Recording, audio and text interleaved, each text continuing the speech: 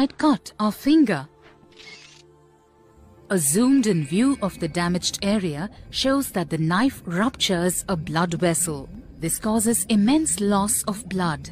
Inside the artery, we observe the RBCs and platelets, which escape out through the damaged area. The platelets play a very important role in the initiation of blood clotting. The blood platelets release a substance called thromboplastin. In the presence of thromboplastin and calcium ions,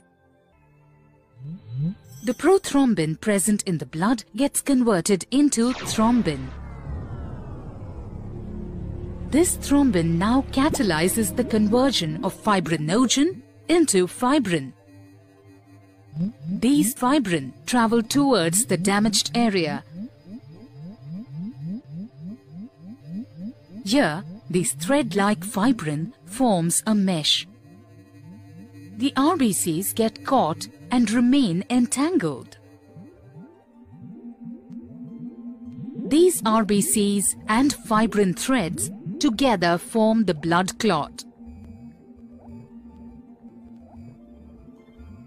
This clot manages to plug the gap in the ruptured artery and thus prevents further blood loss.